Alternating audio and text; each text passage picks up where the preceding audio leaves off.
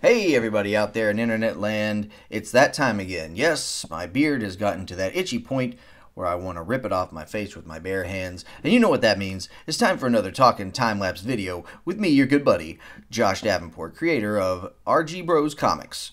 Today we're doing the time-lapse video of RGBros Manufacturing.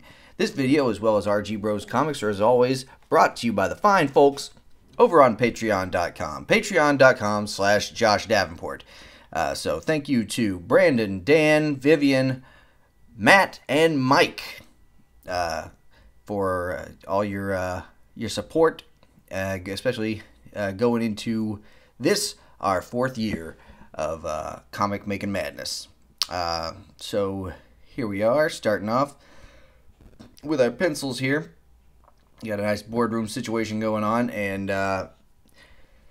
when I thought about this in my head, I was like, had this picture of like shot down a boardroom table from one end to the other with like at least 6 or 7 people sitting there, and then I was like, again, that's gonna draw 6 or 7 people just for this one shot. So I decided to simplify it a little bit. Sometimes you have to do that.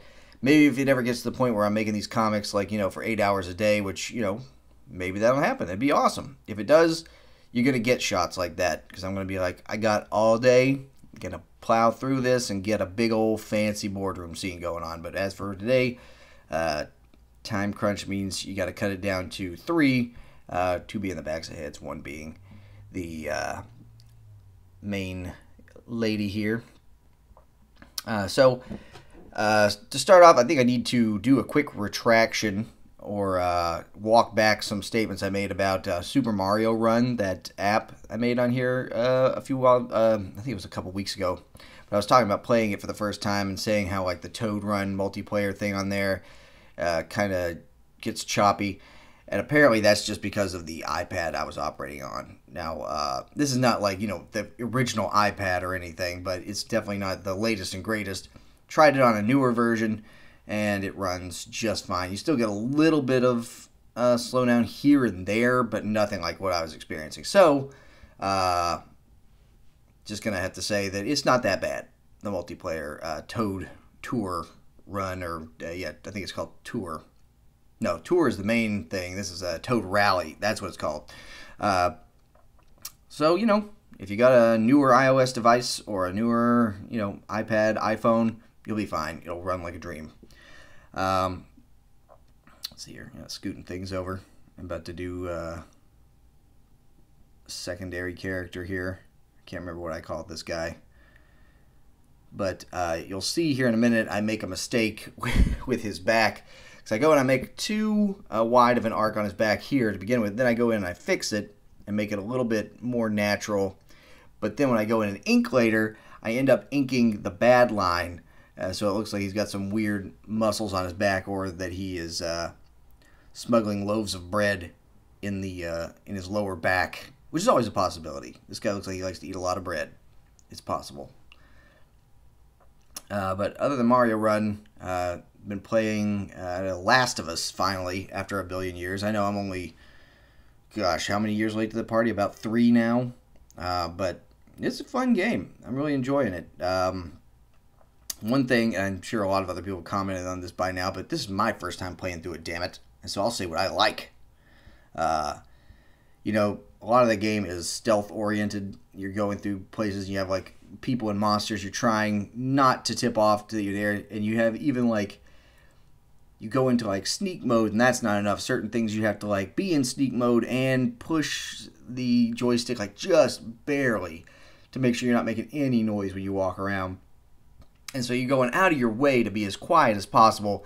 And then, like, not only the NPCs in the game that you're running around with, but your character as well will start being like, I don't know what's going on around here. And, like, whispering, quote unquote, as loud as they possibly can. I'm just like, what the hell, man? I mean, it doesn't ruin the game or anything. I find it hilarious, but it does break a little bit of the immersion at that point when you're standing within, like, 3 feet of this thing that's supposed to be able to pick up, like, any sound at all, like a pin drop, and you're like, I don't know how we're going to get past these guys!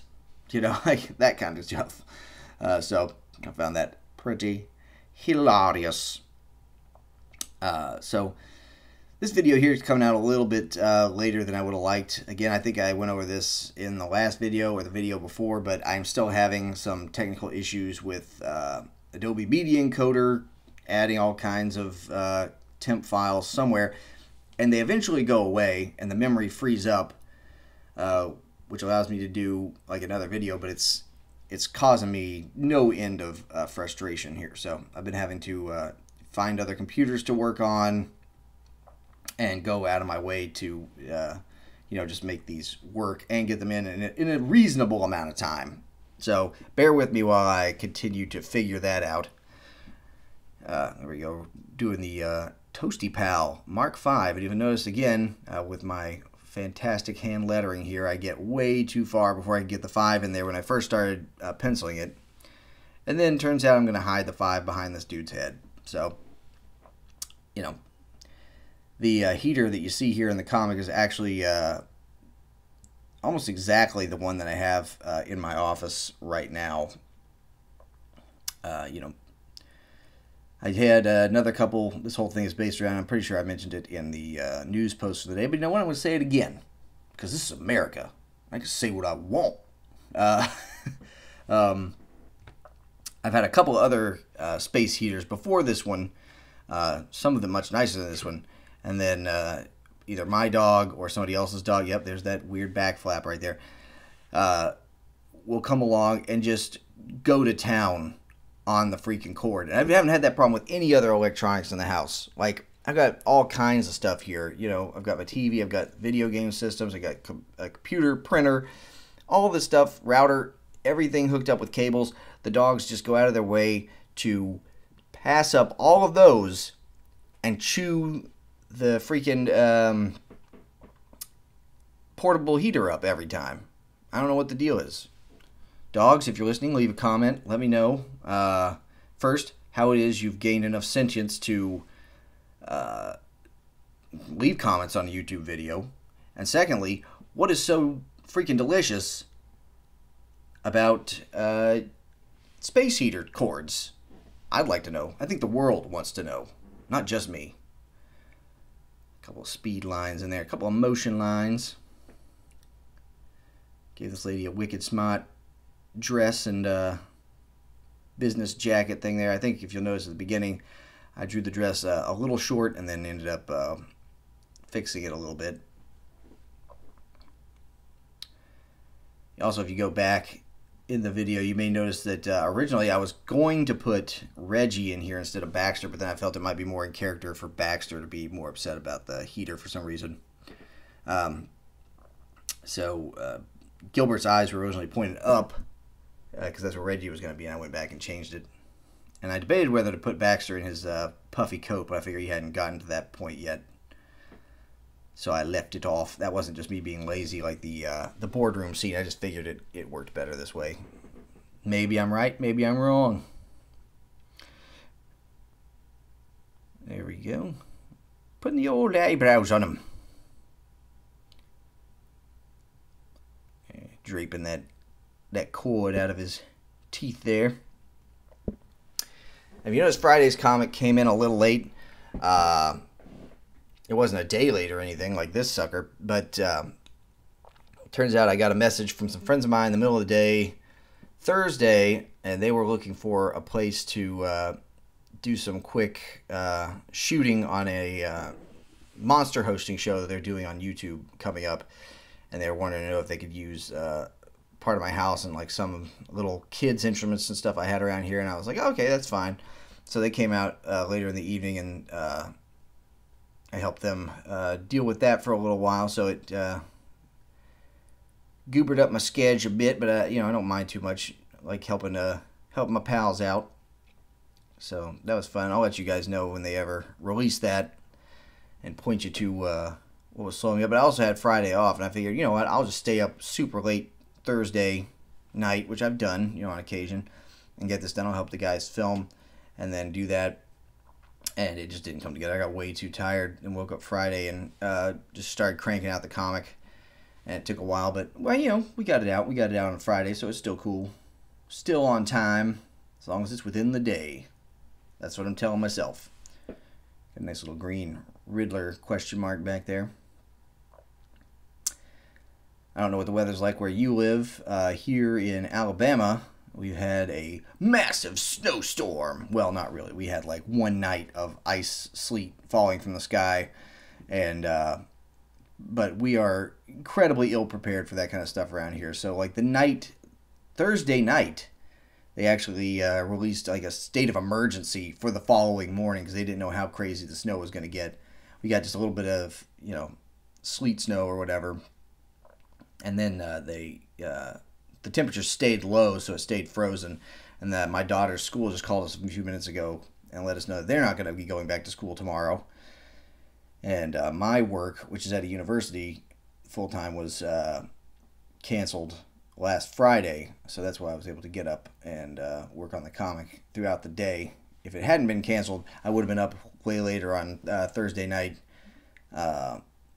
ramming through the comic just to make sure it got out, and I probably would have suffered a little bit considering I was going so late, but I don't want that to ever happen. So most of the time, if I feel like the comic's not going to work out as well, if I try to do it that night, those are the times that it'll end up going a little long in the day the next day. But I try to as far as I can most times to get these things to you fine folks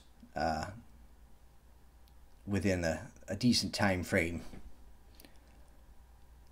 But so we had this big snowstorm or whatever, quote unquote snowstorm. And so I was on my way home, and I was like, luckily we already went shopping the day before, so we weren't going to be out in the mad dash to everybody to get like bread and milk. We went shopping just because we needed to go shopping, not because it was going to snow or anything.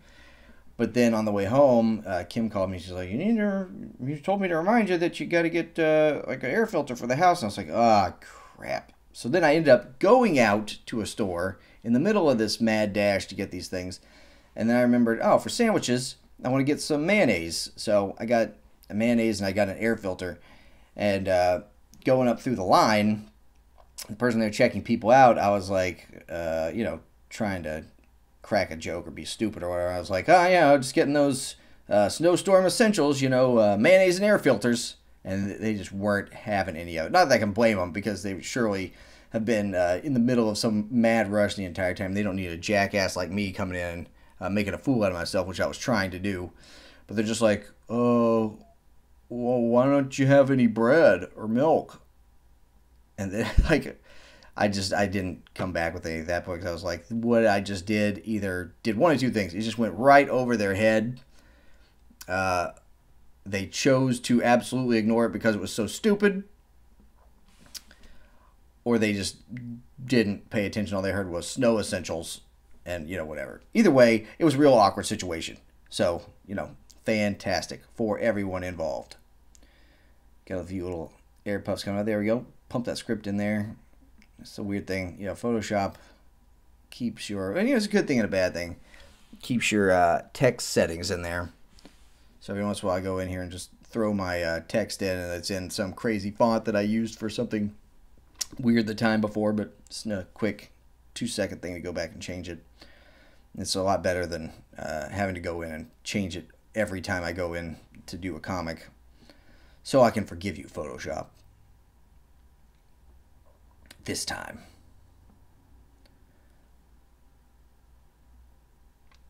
I hope people enjoyed that warranty card line there at the end. Because I don't know about you, but we, every time we buy something, it comes with a little warranty card. And I just wonder how many people have actually ever mailed in that thing. Have you done it? Let me know, because you'll be the first person I've ever talked to who's actually sent in the warranty card. And not, some of these things have like online things you can go on and fill them out, but they always send out that little card too. And never done that. Got nothing against it, just never done it.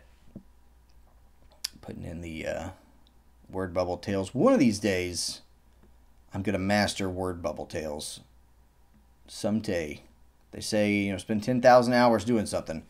And it's usually at least, 1 or 2 minutes at the end of these things, I'm laying out these word bubble tails. So someday, I'm going to have to divide 10,000 hours by that. But it looks like we're wrapping up here. Thanks, everybody, for checking out the video. Like and subscribe if you enjoyed what you saw. And I'll catch you next time. See ya!